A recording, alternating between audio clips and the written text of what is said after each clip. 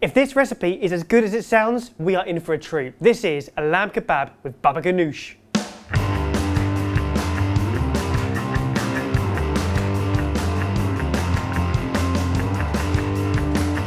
Now, I don't want to state the obvious here, but lamb kebab needs lamb, but we're going to up the ante and make an incredible marinade to go with it. Good. And then the babaganoush is basically roasted aubergine with tahini and herbs and a few other bits and pieces. I love the sound of this one. Babaganoush. It smells so cool. It's amazing. Right, it starts off, we'll come back to babaganoush later on, but we do need to get the aubergine underway. Just place them onto a baking tray and place them straight into the oven whole, stabbed a few times so they don't explode, and they need to go into an oven at 220 degrees Celsius for 30 or 40 minutes, depending on the size of the aubergine. But while they're roasting, we can look at the marinade for the lamb. Okay. And now I think this lamb, anyway, we've got some nice neck fillet. Looks beautiful. It's going to be great.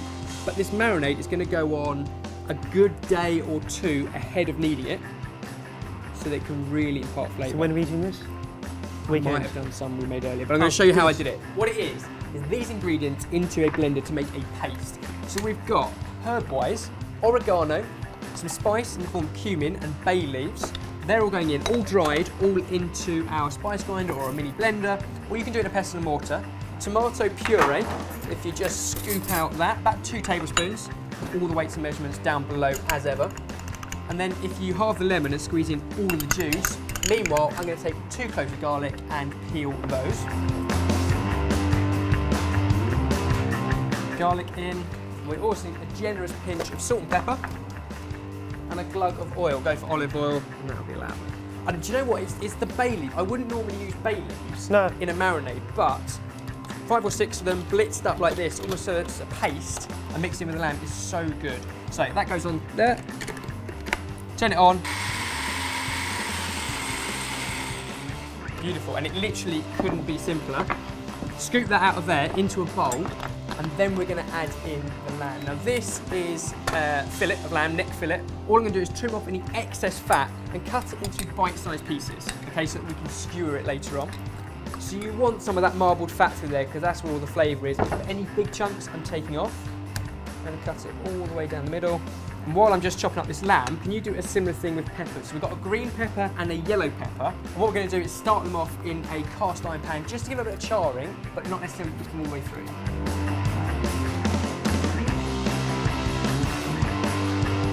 All of our chopped lamb goes into our marinade. Give it a good mix up. You want to make sure that everything's covered and mixed well. And you absolutely could move straight ahead and just skewer them and cook them off now. You'll get the flavour as a coating, but it won't really do what a marinade is. It takes a while for all those flavours to penetrate the meat. So basically what we need to do is cover that in cling film, put it into the fridge for at least a day. This is some we did 2 days ago.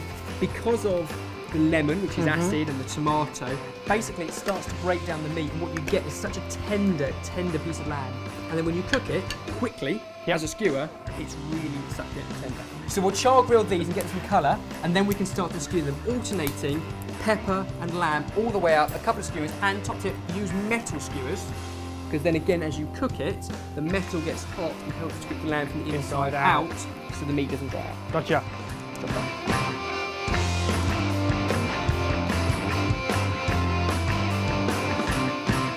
At this point with the skewers, we're going to put them onto a grill tray. We've lined it with tin foil just to make life easy later on, but these are obviously brilliant on a barbecue as well.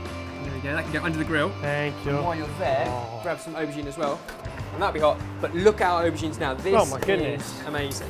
What's happened to them? Basically what we want now is all the cooked stuff inside. So if you grab our food processor, you can see that is really mushy and amazing. So if you crush a couple of cloves of garlic, you just need the cloves. What I'm going to do is scoop all of the flesh out of our aubergine. It's not the skin we need, it's all the flesh.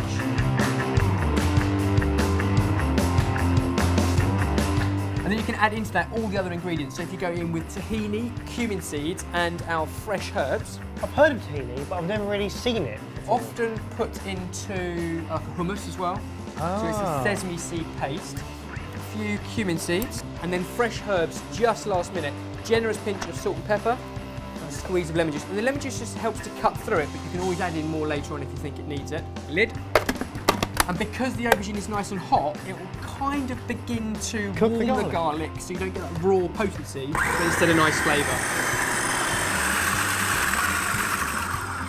you're happy it's all roughly chopped up, and it doesn't need to be completely smooth, it can be relatively coarse. It's so simple. We're going to go in with some fresh herbs, mint, and some basil. One more blend up. Lovely. Quick taste, you're checking to make sure. It's good. It is definitely good. Well, it is good, but you've got enough lemon juice and salt in there. The raw garlic's quite potent, but it's mellowed because of that hot aubergine. And then serve it up. Just an optional extra, a little bit of yogurt, wiggled through. And since we've got sesame seeds in the form of paste inside, just a few sprinkled over as well. Beautiful. Let's grab our kebabs. That's the kind of charring you want. And then all we're going to do is just transfer them. And there we go, with a wedge of lemon. It's our lamb kebabs and babaganoush sorted. Wow, there's so much going on in that, but we didn't put that much in it. It's a smoky aubergine with the garlic and herb. It's so good. And I think this is really good, just kind of as it is. Because of the aubergine, it becomes quite a bodyful side. But you could throw some pita breads at this as well, and it would be so good. If you like the look of this, then do go make it. Or if you're having barbecue this summer, then cook something else, upload it to Sorted Food, and let us know about it. We want to see what you put on sticks.